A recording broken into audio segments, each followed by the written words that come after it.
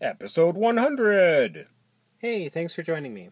I'm just a fellow who loves beer, and today I'll be retasting my 184th different beer, McAuslan Brewing Incorporated's St-Ambroise Citrouille, the Great Pumpkin Ale.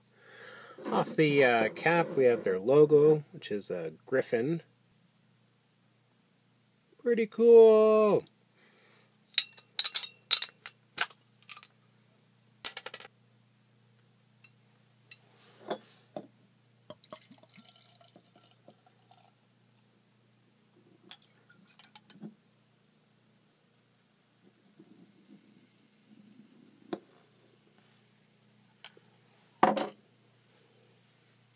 Wow. Look at that color.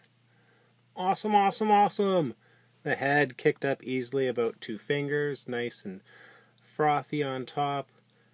Snap, crackle, pop if you can hear it. Yeah, just amazing.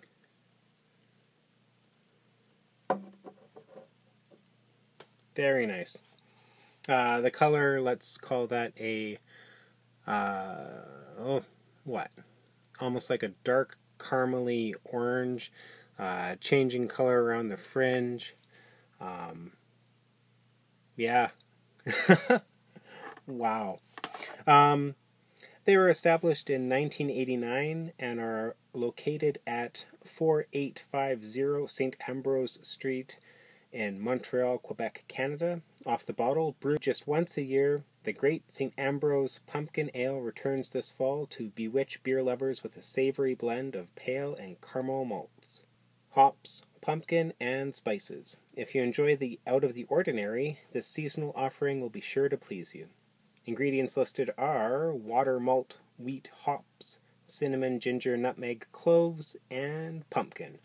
This beer clocks in at 5%.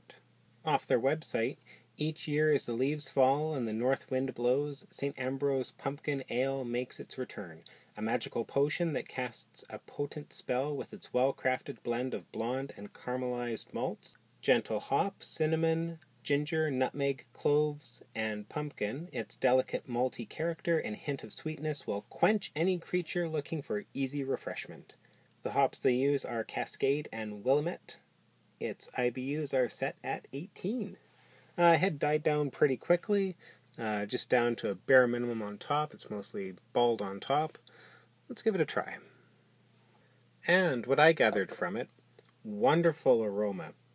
Pumpkin and spices. The nutmeg and ginger are holding hands and terrorizing the family reunion. Not bad, they're just the incessant kids that everybody can relate to. It smells deep and delicious. I'm getting ghost malt on the nose and extinct hops. More of the ingredients in spades. Smooth, creamy mouthfeel, light, medium body that rounds to medium. Malts pour over the palate, setting up for light pumpkin. Good light spices. The cinnamon is there, but not overstepping. The hops are invisible, balanced perfectly by the flavorful ingredients. Nutmeg, but not dark force crushing your throat. Laid back and just along for the ride. The taste lingers and fades a little quick. The carbonation wakes up if you ask it to. On my metric system, I'll give it a 2. Excellent. I'm impressed and feel it stands above. For the past number of years now, I've been looking forward to the seasonal release and enjoyed every single time it's come out. Great job, guys. Cheers.